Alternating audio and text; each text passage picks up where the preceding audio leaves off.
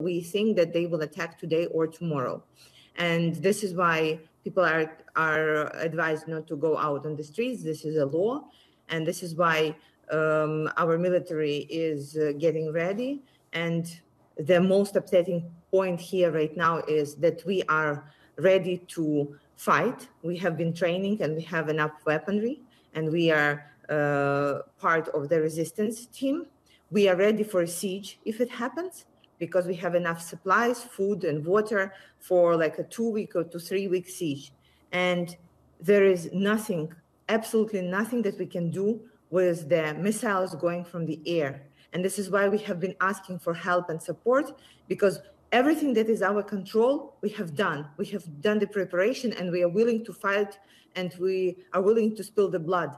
However, with what is happening right now behind my back, what is happening in Kiev skies right now, this is something that we cannot do anything with. This is where we do need jets, we do need support, we do need additional Air Force protection, because I feel just helpless, because it is out of my control, absolutely out of my control, what is happening and what is about to happen.